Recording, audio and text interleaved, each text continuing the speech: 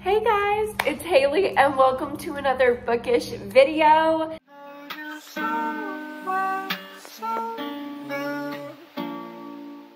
Today we're going to be kicking off a horror reading vlog. A lot of you guys were excited about this one when I introduced it in my TBR, so I'm excited to start filming it. It is super early in the morning, if you cannot tell by my voice, the state of my hair. You know, I haven't even done my freaking workout yet. So yeah, it is very early, but I wanted to start this vlog so I could take you through my whole day because I have a very busy day and we're starting out doing something weird, something I will literally never do. So we'll get to that in a moment, but first let me tell you the TBR that I have for this vlog.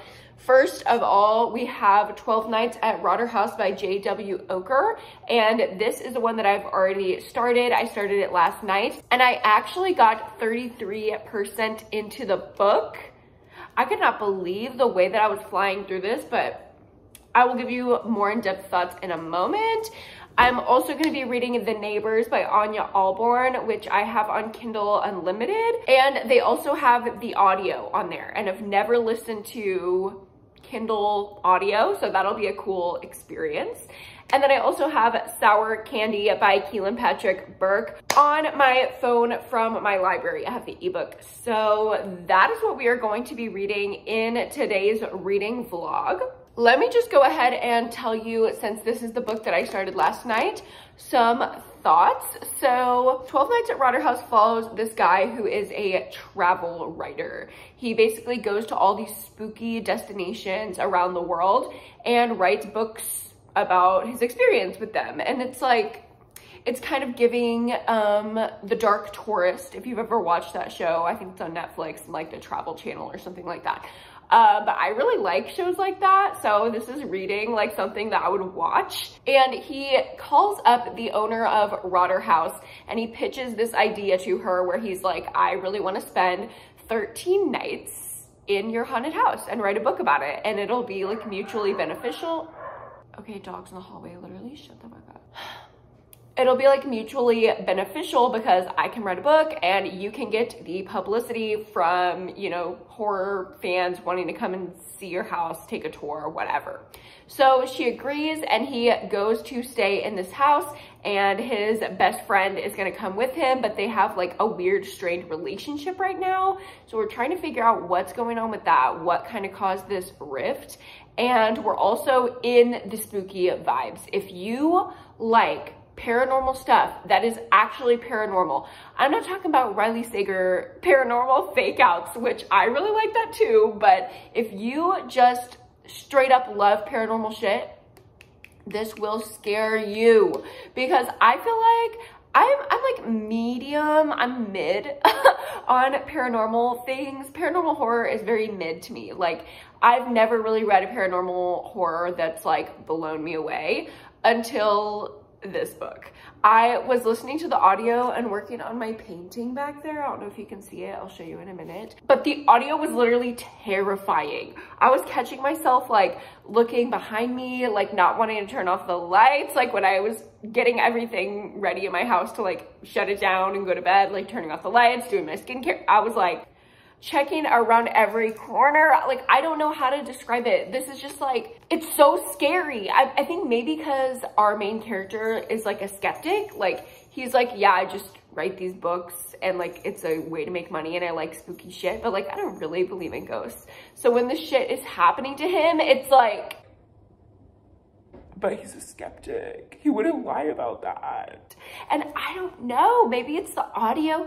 It is just so effective. It really captures the feeling of like a haunted house movie. And I really, really love it. It's like kind of like The Conjuring meets Poltergeist meets Ghost Hunters. I don't know. I just really, really like it. And there is some terrifying imagery in here as well. Some of the descriptions just like turn my stomach. When you walk into a house and it's described as like this gaping maw. I'm sorry, no. I don't want to picture a door as a gaping maw. I can't even say that out loud. It's so gross. But I'm really liking this. And I'll show you what I was working on when I was listening to the audio last night. So I get these massive paint by numbers on Amazon, and they're like for adults, obviously, because look, they're like so tiny and small. Like, look at my nail, just for reference. Like, these spots are so teeny tiny, and it takes like forever. It literally takes me like over a week to complete one of these. But like this Parisian scene, are you kidding me? It's so cute. So I was just like painting my life away when I was listening to the audio yesterday, and I had such a good little time. I might try to do more of this later and try to finish up the audio, but I do have kind of a busy day.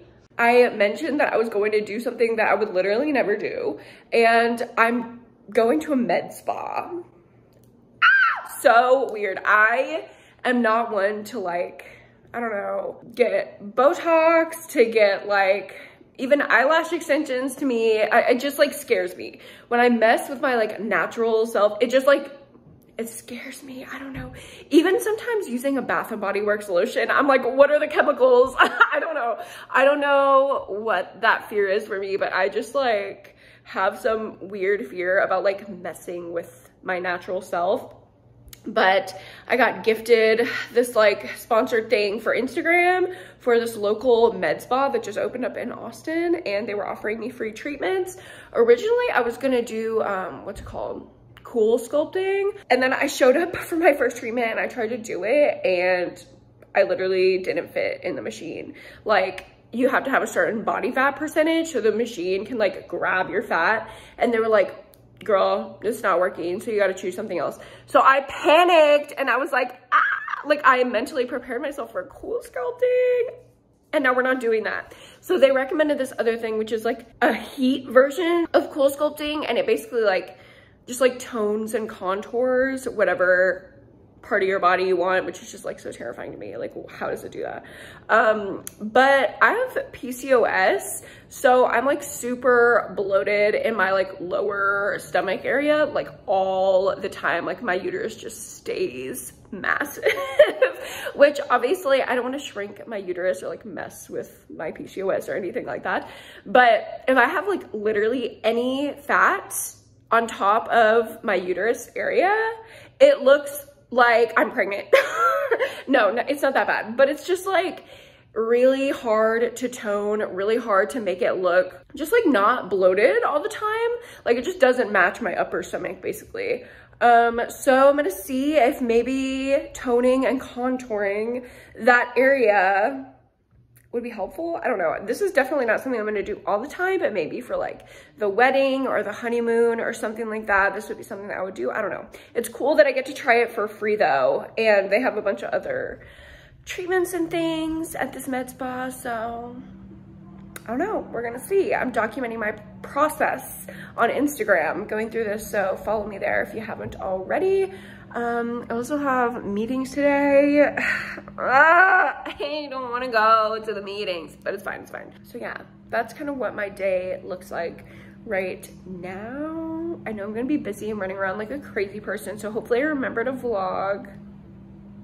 I'm gonna go to the med spa. Hey y'all, I am back from the med spa. My abs literally hurt like a mofo, but I'm still gonna go do my workout. So I'm about to run. The dogs are upset about it that I'm leaving again. Then I'm gonna get ready, and I think I have to take some content pictures. So let's go.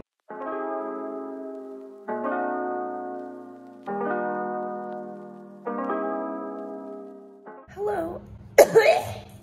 Oh my, what just happened to me? I just choked. Hello vlog. Okay. I'm obviously back from my run. I got all dolled up to take some content for content. Why I say that like that? She has entertainment for money. I'm all over the place right now. To take some content for a couple brands. Now I have to go into my meetings. And then hopefully I'll get some time to read. Maybe when I'm eating dinner, maybe when I'm cooking, I can listen to the audiobook. I don't know. I just really want to read this dang book. I just want to be scared out of my wits. But unfortunately, I have meetings, so see you later. Hello vloggy vlog. I have been painting. Look at her go. That is possibly the weirdest angle ever, sorry. But I have gotten 2/3 into 12 Nights at Rotter House, and I mean, I really like the horror aspects, but I just don't care about these two men and their relationship. It's like something we're supposed to care about. It's supposed to be mysterious. We're supposed to be wondering like, what happened? Why did they ever not become friends? But I just can't bring myself to care about these men. I'm sorry, this always happens to me with books from a perspective of a main character that is a male identifying human being. I don't care. It is really, really hard to get me to care about them. Like, their stupid little straight man drama just seems so petty. I don't care about them. I don't care if they stay friends. I just want to get back to the ghosts. And every time they distract from the ghosts, I get mad. So I don't know. I love the horror elements and I really want to care about the characters, but I just don't at this point. I'm gonna keep doing my painting, listening, and hopefully I'll give you a final update tonight. Good morning vlog. It is the next morning. Obviously, I just said good morning. I ended up finishing 12 Nights at Rotter House last night, but I needed to sleep on it. I was going to give you my final thoughts last night, and then I started talking and I was like, I need to sleep on it. So honestly, I'm just as torn on my rating this morning, but I already wrote my Storygraph review and I ended up giving it a 4 out of 5 stars. How do I even go about talking about this ending? This ending was so well done. The twist at the end was masterfully executed, absolutely perfectly executed. It blew me away, honestly it did. I feel like there were some ambiguous pieces and y'all know that I like that. I don't like endings to be completely open, but I like, you know, a little bit of conjecture, a little bit of choose your own adventure thrown in there, and that's exactly what this was. It gave me just enough to understand the sinister twist ending without spelling it out for me, and I loved that. I also loved the comparison between mental health and trauma and a haunted house. Like, almost like a haunted house is a metaphor for being stuck inside your own head when you're working through things that are really difficult for you. The whole like, my mind is a haunted house metaphor was very deeply explored, and I feel like you don't really understand the depth of it until the end, so I really enjoyed that.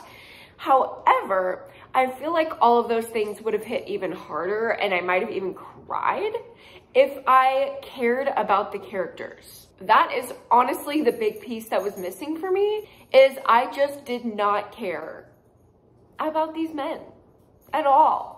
I don't know what it was. I just felt like their struggles were dumb. Like, even the trauma of it all, that was like the big thing that ended their relationship and now they're trying to repair it. I'm like, that is dumb.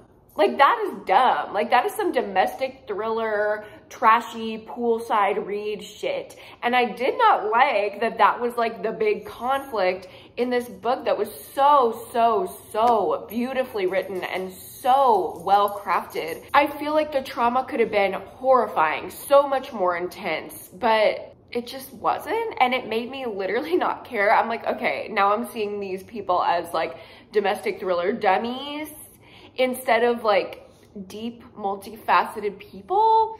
I don't know if this is making sense, but basically I just did not care enough about the characters for the ending to hit as I wanted it to. It definitely still shocked me, blew my socks off completely. But at the end of the day, it just did not give me that 5-star feeling. It's definitely not a bad book, but I think it could have been greatly improved. It's a 4-star book. Next, I think I'm going to start The Neighbors by Anya Allborn. I'm so excited to get to this one. I have clients and meetings until like 2 o'clock-ish, but I have like a break in there. Like right now it's 8 o'clock and I have stuff until 10, and then I have a little break, and then I have stuff until 12, and then I have another little break and I have stuff till 2. So it's like all broken up. So I think like in my little breaks, I don't want to like start into a book, then I'm not gonna want to stop and go to my meeting. But I think I might like walk around the art museum or something and take you guys around, since I'm gonna be down in that area. I don't know. I'll just put in some B-roll from my day and let you know when I start The Neighbors.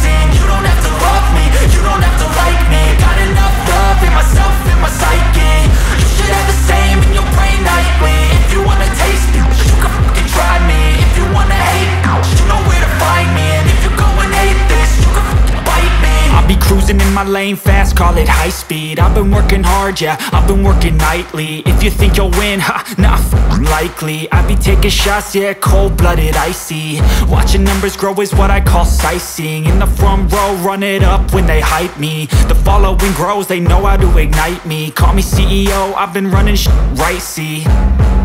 And I ain't playing games, I create my own lane, making pleasure out of pain, turning losses into gains. I'm the boss, I'm making change. I've been rocking this exchange, popping off and very eerie to listen to horror in an art museum, by the way. And then I came home, I had a couple meetings, I had to do some work, some client notes, but I finally made it to the halfway point of The Neighbors by Anya Alborn. Basically, what this book is about is this guy does not have a great situation with his mom. She is pretty neglectful. She's an alcoholic, and he's a young man. He knows he doesn't have the money to go to college. So he's like, I got to get out of this situation. And he decides to move in with his childhood friend. They were kind of estranged from each other, so he doesn't really know him too well anymore, but he is willing to take anything at this point. So he moves in with this guy, and he's driving there and he's like, oh my God, this street is beautiful, like complete with the kids playing outside and the dogs and the white picket fences. And then he rolls up to the street. At the very back of the street, there's this dilapidated house, and that is where his friend lives, and that is where he is about to live. So he moves in thinking that that house is gonna be the worst thing about his life. Little does he know that the seemingly perfect suburban neighbors next door are what he actually has to fear. And he starts getting closer with the neighbors, and he doesn't know that they are dangerous, but obviously we, the reader, know that they're dangerous. Oh my God, it's just like that feeling of watching a horror movie and screaming, stop, stop, don't go in that door. Like, I want to yell at this main character and tell him, like, you can't do that, right, Boba? He needs to get out of there. He'd be better off with his alcoholic mother. So that is where I'm at the halfway point. I'm really, really liking it. It really feels like, not necessarily slow because it's a pretty short book, but it feels like a character-driven psychological horror, because that's what it is. And that's what Anya Alborn is really good at. And I saw this book actually featured in a couple TikToks giving recommendations for the most disturbing books. So I'm interested how disturbing it's gonna get. Right now, it's like pretty gory-ish. There have been a couple like gory horror scenes, but nothing too bad so far. So I'm wondering when that's gonna kick in. It's, again, a pretty short book. It's about 250 pages, so I'll probably finish the rest while I'm trying to paint more of my little Paris scene, and I will come back to you with an update. But honestly, before that, I might take a nap. I'm so tired. I don't know. We'll see. Hello, vlog. I'm coming to you live from me painting. I just finished The Neighbors by Anya Alborn. Boba has something to say about it. Apparently she's jingling. And I'm gonna give this book 4 stars. I thought it was really, really good. it was just a little too short to completely feel like all the characters were 100% fleshed out. Like, it kind of still left me wanting more in some instances. So there's that. But overall, the story was really effective and it was really scary. It was scary in the sense that, like, behind every suburban door, you never know what lies there, which I like that kind of horror. But I definitely don't think it was as extreme or disturbing as some of those TikTokers were out here making it sound like. Personally, I didn't think it was that bad. Like, sure, it has triggers and what have you, but like, every horror book has that, you know? Definitely don't read this book if you're like super sensitive to like incest, rape, murder, gore, etc. But like, maybe I'm crazy, I don't think that is too graphic for just a run-of-the-mill horror novel. Like, it's horror. Don't you know what you're getting into kind of thing? And comparing this to the last book that I read by Anya Alborn, which was Brother, which is a 5-star and my favorite horror book of all time, this book is not nearly as good as that. But again, still a good book. It's like a 4-star. Like, I don't know what to tell you. It just feels like a 4-star. And obviously I can't go too much into what I liked about it because it's all spoilers for the plot. I will just say this. I really liked the way the themes of intergenerational trauma and the cycle of trauma and kind of like attachment were addressed. It made it almost seem like it was the like inciting incident for all of the horror, was like all of these mental health things going on, and you guys know that I like that, and I don't think it was done in a distasteful way necessarily. I really would just have to spoil everything to discuss this topic, but basically I don't think this book was trying to be mental health rep. I don't even think this book was really trying to say something, but I did like the discussions that it brought up, if that makes sense. And it was just really well done. The gore was great. I love Anya Alborn's descriptions of like gore. She's just so talented, and it was short and sweet. So if you're looking for a short horror book, I think this would be a good one. It could definitely, oh my God, Bobo, the jingling. It could definitely be a 5-star for somebody, especially if you haven't read a lot of horror and this is like maybe an introduction to the genre and you like intense graphic stuff. I feel like you would love this book. But for me, I don't know, it just didn't hit like all the TikTokers were hyping it up like it was gonna hit. But it definitely wasn't a bad book at all. And this has kind of been the theme of my reading month this month, is like everything's a fucking 4-star. And the thing is, like, I shouldn't even be mad about that. You know? I should not be mad about that because a 4-star is a good book. Like, you cannot complain about reading a good book, you know what I mean? But it's like, I want to. Because it's like, when will the 5-star books come? I feel like all month I've just been like, okay, it was good. Yeah, I really liked it. But it just doesn't give me my 5-star feeling.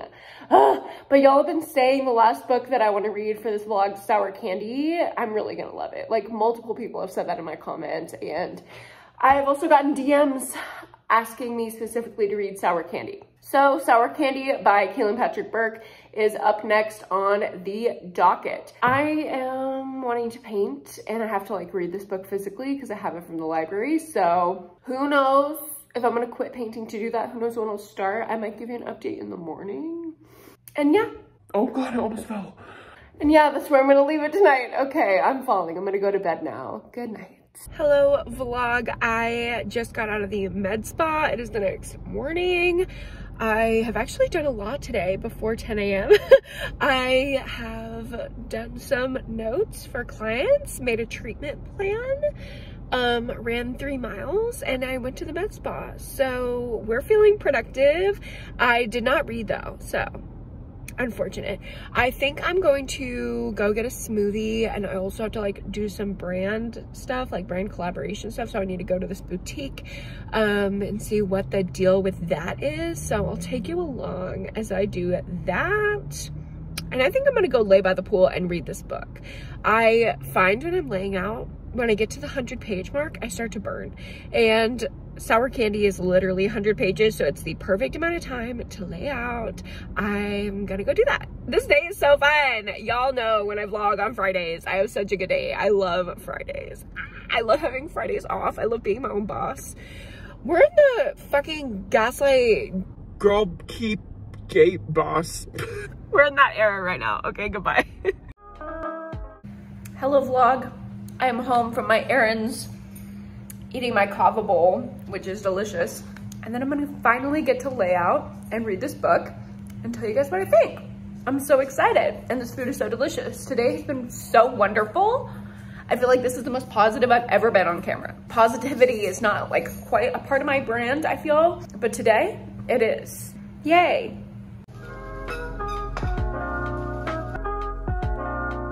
Hey vlog, I just laid out for like an hour and a half. Something happened to me. Okay, the book talk girlies, the basic book talk girlies. I'm not talking about y'all people, the people on my channel, the people who like elite book reviews of like underground books. You know what I mean? Just like not the most basic books on earth. Like I would like to think that I read a good range of books. The people who live in my building, basic book talk girlies. All they read is Colleen Hoover, Christina Lauren, and Taylor Jenkins Reid. That's literally it. So I'm sitting there, you know, reading sour candy, just trying to live my life, lay out, get some sun. And I'm out there for like an hour, 15 minutes-ish, a good chunk into the book. And these two girls sit down next to me and they're talking about what they're reading. And one girl's reading November 9. And the other girl's like, oh my God, have you read It Ends With Us? And the girl was like, no, like I think that would be too triggering for me. Like I don't think I could do it. And the other girl's like, oh, well, if you're not gonna read it, do you want me to just like what the hype's about? Like you want me to just tell you what happens? And proceeds to spoil the entire plot of It Ends With Us. Keep in mind, nobody else out by the pool, and there were like 6 or 7 other people and me, nobody else was talking. And our pool is like inside like the building. So it's like reverberating. Literally everyone laying out there, including myself, got the entire fucking book spoiled for them. So if any of them want to read it, I'm sorry to them.